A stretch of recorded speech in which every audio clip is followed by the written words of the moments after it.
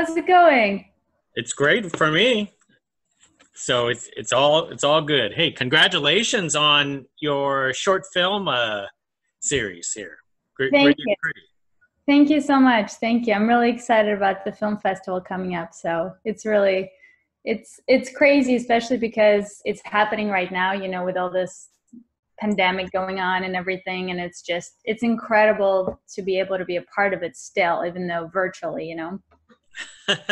So how did it feel when you heard that your entry got accepted for this film festival? I was incredibly excited because there was another film festival that I submitted to and I didn't get in. And I was so sad. I literally had like a breakdown at some point because we worked really hard on it and it was a dream of mine to just, get it out there and put it into a film festival. And then, yeah, we just didn't get accepted for the other film festival. And I was devastated. I was like, literally had like a moment one morning and I was just like, this is all for nothing. It's not going to get seen as much as I wanted it to. And then Dances with Films reached out and they said, hey, congrats. You're officially a part of our like virtual film festival this year. They didn't say virtual at first because they didn't know what's going to happen. But I was like, yes. So it's like when one door closes, there's a window opening somewhere else. So yeah, Yeah, that's the possibility is even greater now because it's virtual. Hopefully, you get even a much wider audience because of that. exactly, because everyone is at home and everyone can just tune in and watch the series on their computers or, their TV screens without leaving their house. Whereas like before, some people abroad would not be able to come and watch it. So Absolutely. So tell me where the original idea came from for Gritty and Pretty. Uh, well, first of all, I love comedy and I usually film a lot of sketch comedy and things like that. And my friend and I, Kelly, who plays Lauren in the series, so her and I, we're friends. We did a lot of acting together. We went to Playhouse West together to train for Meisner bass technique. And one day we were just hiking, and she's this very bubbly kind of personality. I am too, but I'm more kind of reserved, and I'm more like gritty. It's a gritty and pretty. And so we went hiking one day, and we come down from the hike all sweaty and everything, and she's like pulls out her phone to take a picture of both of us, and she goes like #gritty and pretty. And I was like, where did you get that? She's like, that's a hashtag. It's like a common thing. And I'm like, oh my God. And then I just thought about it and I was like, this would be a fantastic name for either a short film or a series. At the time I didn't know. And then I thought, oh my God, this is such a great story because her and I are complete opposites and we're friends, but I'm more kind of like closed off from my emotions and I need someone to help me, get them out there and connect with the world. And she's the opposite. She's very bubbly, but she doesn't connect with herself internally too much. I know this is really deep for a comedy, but actually and that's how, I just went home that day and I started writing and then I thought, hey, that's a great story. And at the time I was really interested in boxing. So I thought, hey, what if my character owns a boxing gym and, Lauren's character is an Instagram TV show host, which she is in real life. Well, she was. And then she would tell me all these crazy stories about what she has to do up there, and it's a job. It's not exactly what she wants to do, but it's a job. So yeah, and then we met and like our worlds kind of in the story collide and we help each other out, where it's like I take her away from that crazy job and she helps me get my gym going and get it back on its feet type thing. So that's kind of the gist of the story and the inspiration for it. Absolutely. Hey, tell me about the format that you actually use because it's a short film format, but it's a series of short films. Yes. So it's a series of sketches. Why did you choose this format? Is it something because you're familiar with short films before? And why not just do like a longer feature film?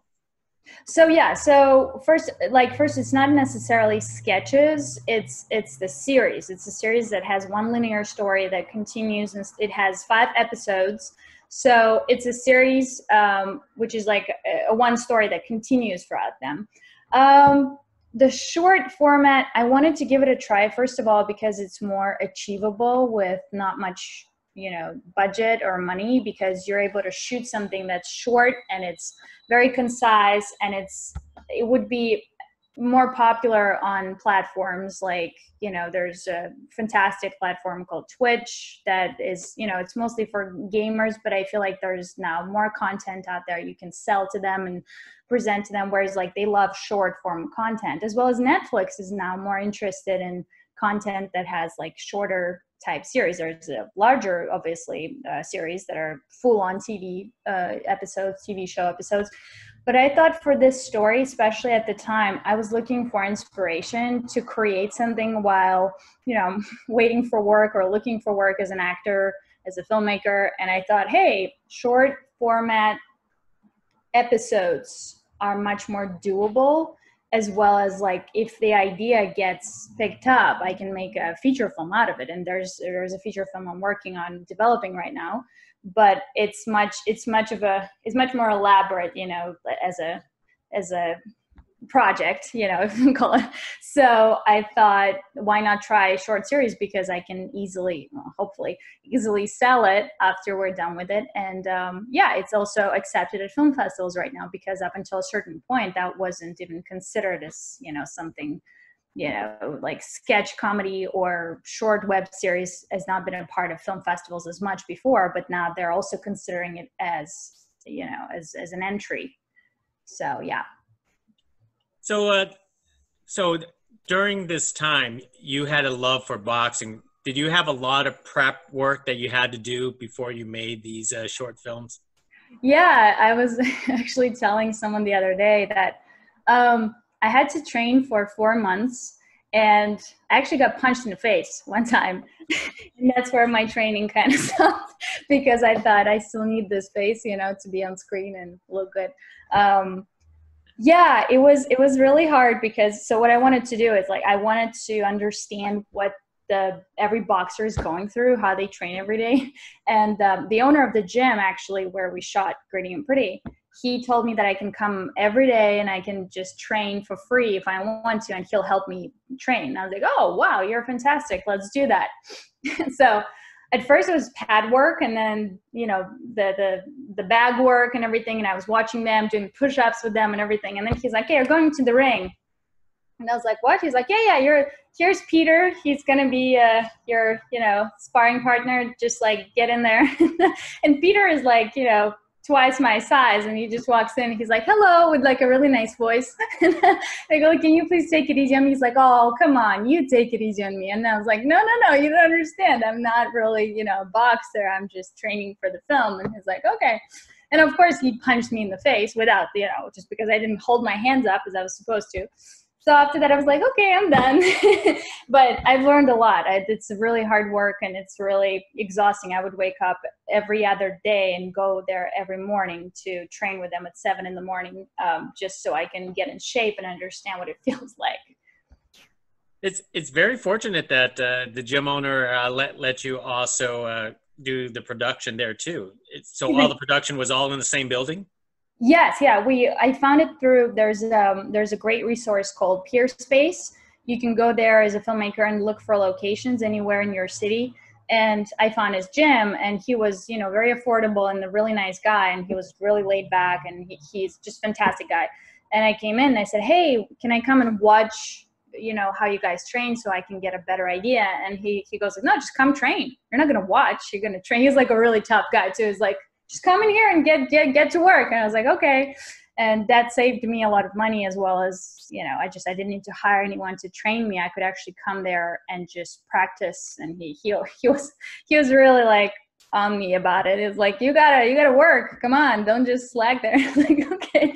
So yeah, I was really sore, and I had a lot of bruises, which I had to kind of cover up a little bit, but it was fun. It was worth it. Well, you sure look a lot different on your short film series, with all the makeup and the build. So that was quite a change for you. So that's good. Yes, especially like my black eye. Well, that was fake, obviously. That was makeup, but yeah, I felt really different. I was also really stressed because there was a lot of work going on, and it's just like no time to sit down. And now I finally relaxed, and I can watch the series from my home, you know, presented at the film festival. So yeah. Did Kelly have to go through any prep work for herself too for this series? Emotionally she had to, but not physically, which made me, at some point she posted, I remember during the filming, she posted a video, right, like 3 days before we started filming, on her Instagram story, being by the pool, like taking a video and saying, this is my prep for my role and everything, because her character is not a boxer. She's very kind of ditzy in a way and everything. she posted and I said, I really hate you right now because I had to put myself through all this training. Why did I give myself that role?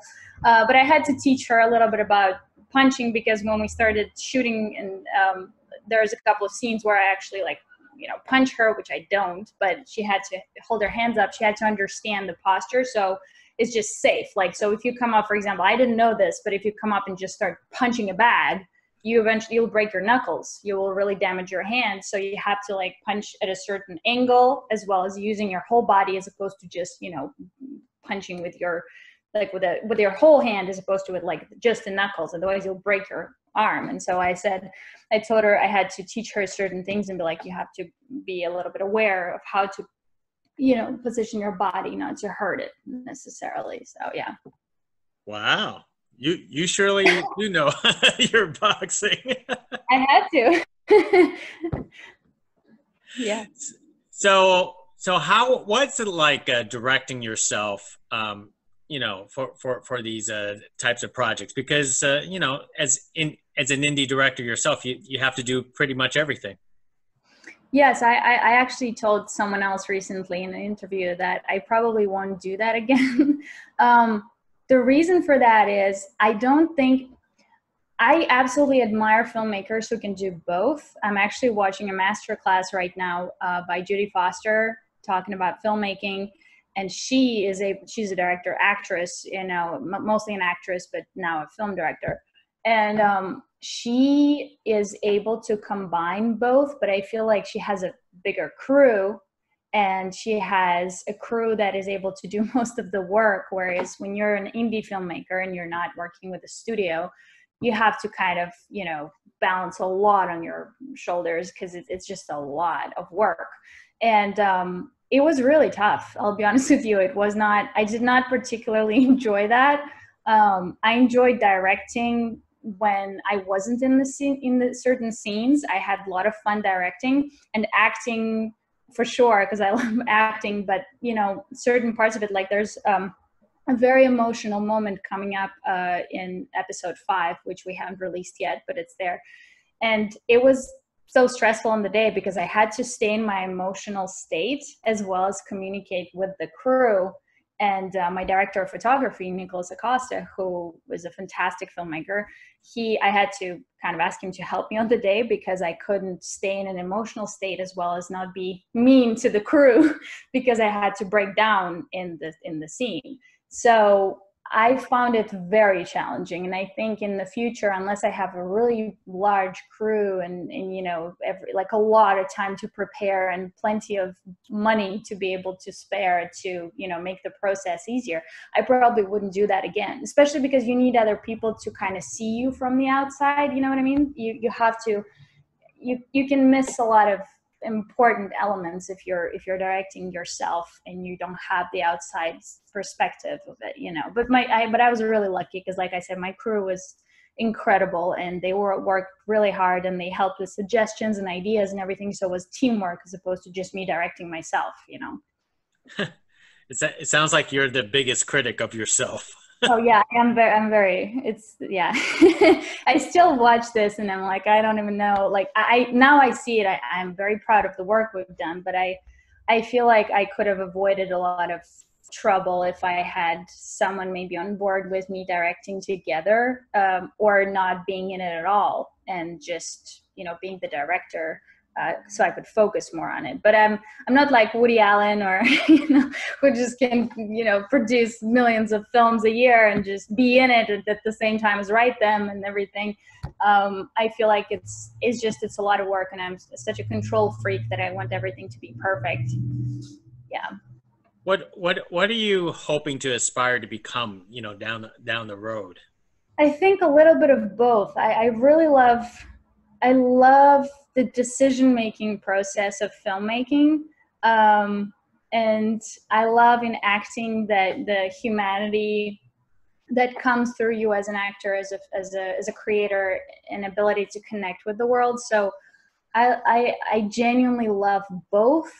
Um, but filmmaking is probably more what I aspire to, simply because it's much more complicated as well as much more challenging. Acting is really challenging, but filmmaking requires you to create with a lot of material, not just with emotions, but also with color and cameras and story. And it's just, I find that I love challenges. I really do.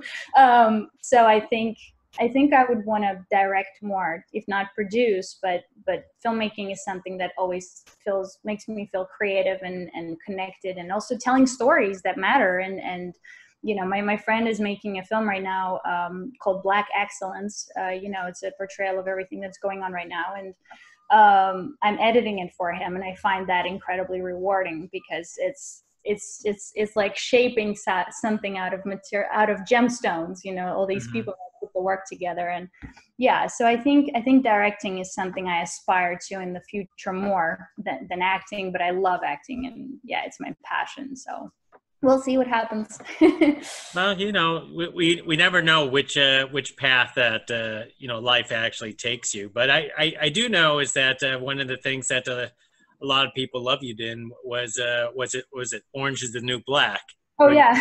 You played young Red. Hey, talk about that experience. I mean, you probably could guess that that was a big show at the time.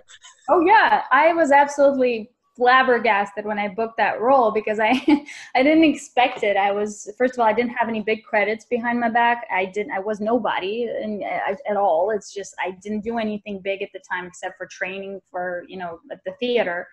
And yeah, somebody just, the way it came about, I met someone at a party.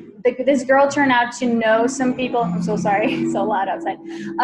She just knew certain casting directors. She knew when the roles would come out, and she reached out to me out of the blue one morning, and she goes, "Hey, they're casting young Red and Orange is the New Black." And I was watching the show religiously, so I was like, "Wow, that's never gonna happen." Well, but great. And she told me, you know, send your stuff. And I was like, well, I don't have much stuff, but I'll send what I have.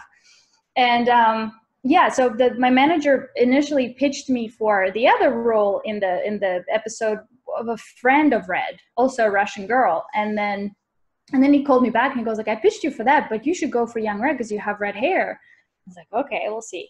So yeah, I submitted my materials. They reached out. They asked for a tape.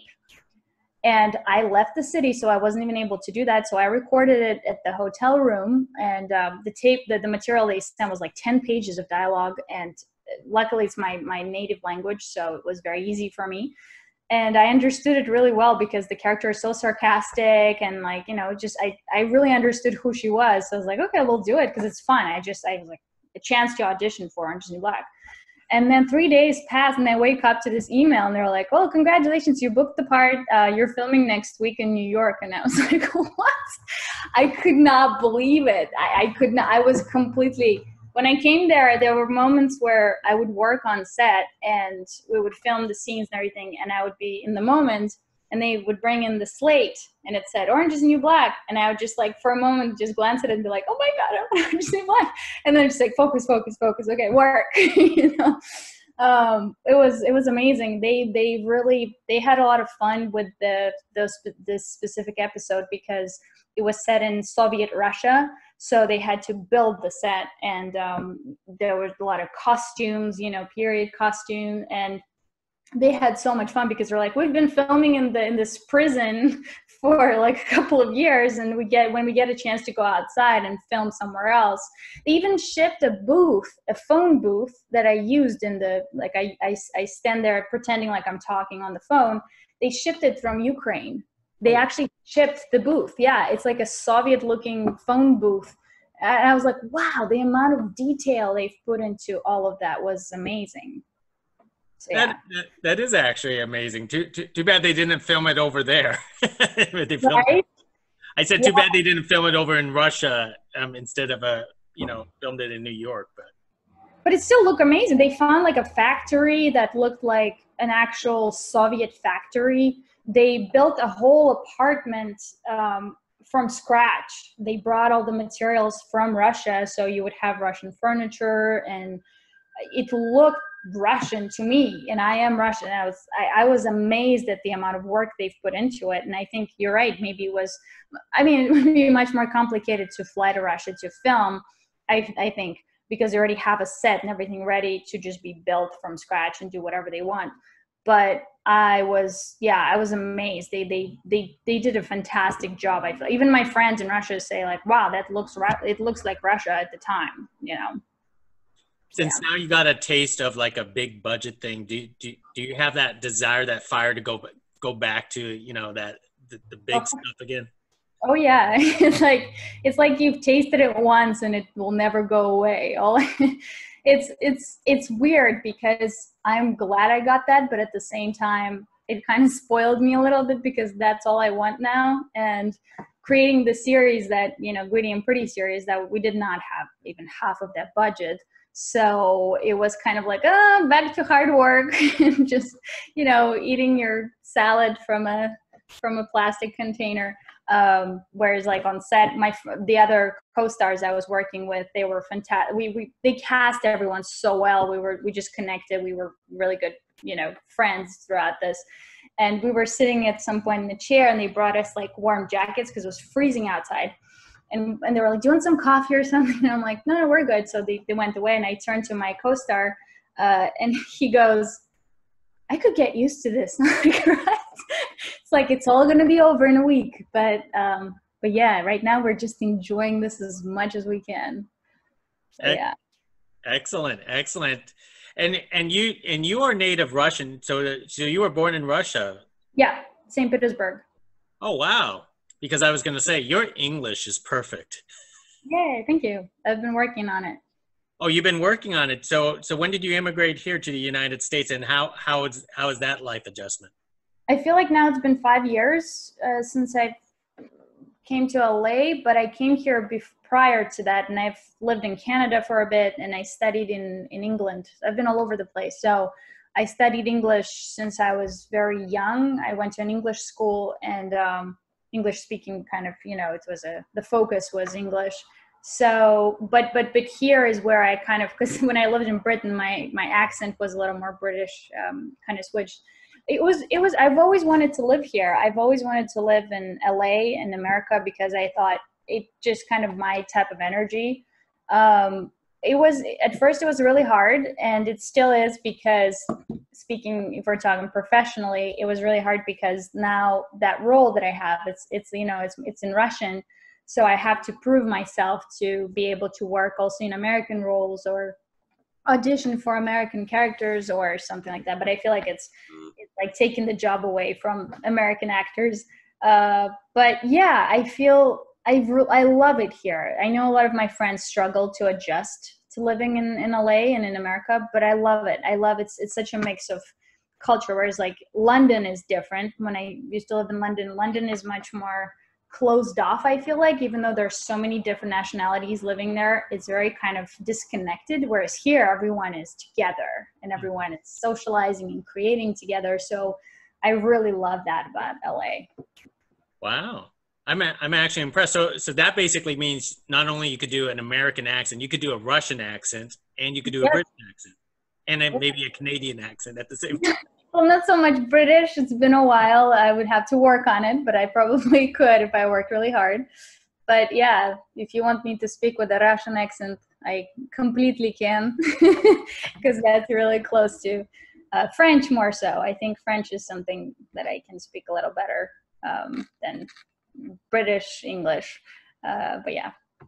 Well, you're a woman of many talents. Well, let me wrap it up with one more thing with you, because it's quite a strange question, but we always ask it because of the times we're actually going through. But how are you staying creative towards your next project during times like that we're going through today? Honestly, it's a great question, because I feel almost bad saying this, but I love the pandemic. I don't love what it's doing to the world, but I love it because I have much more time to focus on creative projects. And my boyfriend and I, my boyfriend is a filmmaker too. Um, we've been able to create so many short films, more than we've ever been able to before, because we have time, we have equipment, we have imagination to just sit down and use this time productively. We made a short film that won the Film Riot 1 Minute Film Challenge, and we got like so much, we won so much gear without, again, leaving our home. And that was really inspiring. And yeah, we found creative ways of just using, like, learning new tools. I've started from him learning visual effects, because visual effects allow you to create something without going outside. You can create something inside your apartment. Like, I made like a whole galaxy out of like a visual effect tutorial. And I was like, hey, the galaxy. But I know a lot of people struggle because it is a really tough time, but I find it very creative, because it's almost like in my favorite Christopher, I think it's Christopher Robin, the film about Winnie the Pooh, when he says sometimes from doing, like, the best of things happen from doing nothing, or doing nothing leads to the very best of something. And I feel like that's what's been happening throughout this pandemic for me, for me. So yeah, we've been filming a lot, doing photo shoots when we can at home as well with things we have, because it kind of limits you and forces you to use your imagination. Just create something, create a world out of whatever you have at home. So yeah, I've been trying to film as much as possible, and write too. Writing has been really good. Well, you know what? I love that, because you're finding a silver lining in everything. And after all, you do have a short film series at Dances with Films, and that's pretty big itself. So congratulations. Thank you. Thank you so much. Thank you. Well, I appreciate you speaking with me, and hopefully we get to do this again. That would be wonderful. Thank you so much. That was really fun. Have a wonderful day. Hey, you too. Bye now. Bye.